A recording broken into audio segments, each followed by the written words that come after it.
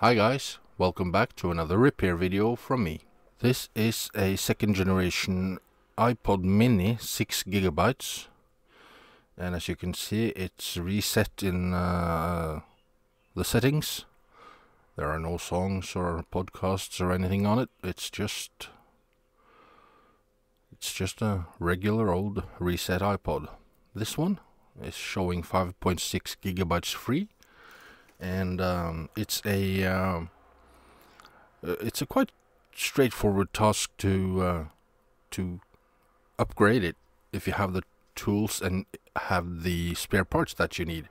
This is one of the things you need. It's a compact flash to SD card adapter. You just place a SD card into there, and I'm using this PNY 128 GB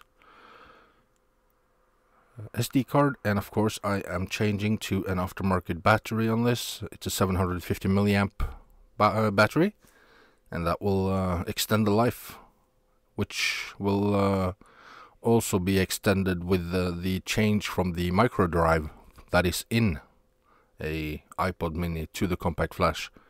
Now you start by carefully using a very thin metal pry tool, placing it between the body and the top. It's a quite strong adhesive there, so just be sure to carefully. One thing I didn't do is I didn't place the button into the lock position, which I should have done. That would have made it a little bit easier, but just repeat the same process on the bottom end. There are two Phillips 00 screws on the top, no screws on the bottom, but this metal plate can be a little bit tricky to get out if you don't have small enough snap ring pliers, which I didn't have. So I just used a watch tool and carefully got it out. Now disconnect the click wheel cable and pull the logic board, micro drive and battery out. This was the most painstaking process, was to remove the tape and bumpers on the micro drive. I did it while it was still connected, but you can of course take it off first.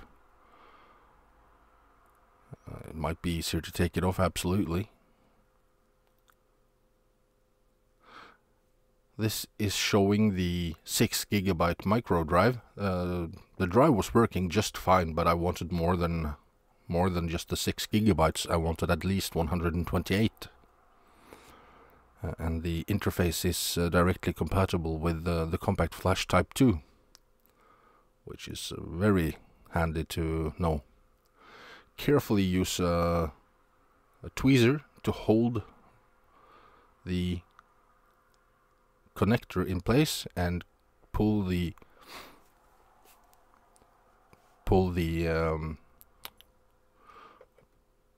micro drive out. Place the the bumpers back in the way they should be. They can be a little bit hard to get on, especially the two top ones.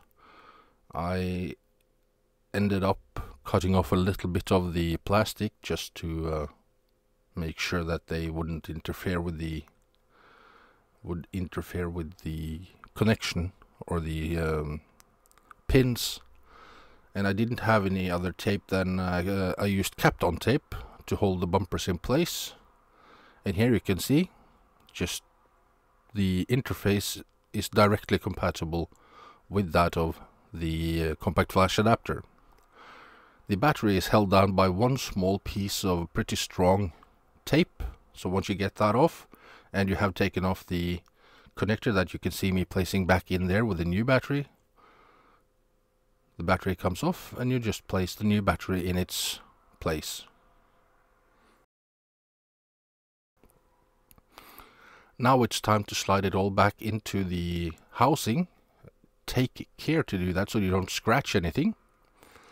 And what I chose to do was I chose to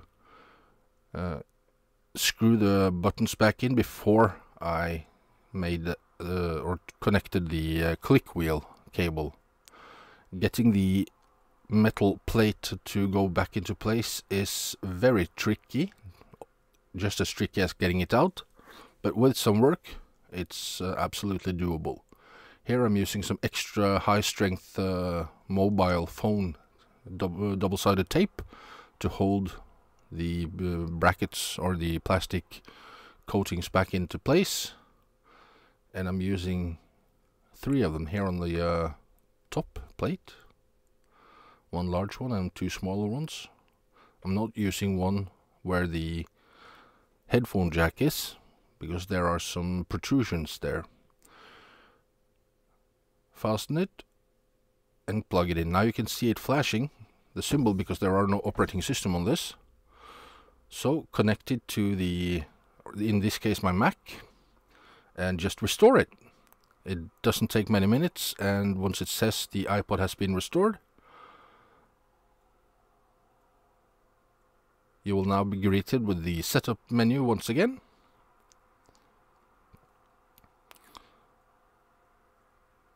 Remove the lock button, or set it in not lock, and as you can see now, it has 117 gigabytes, which is what it shows after formats and everything.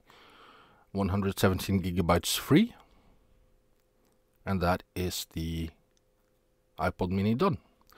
Thank you for watching my videos, guys. I really appreciate it. I hope you'll take the time to comment and expect me when you see me.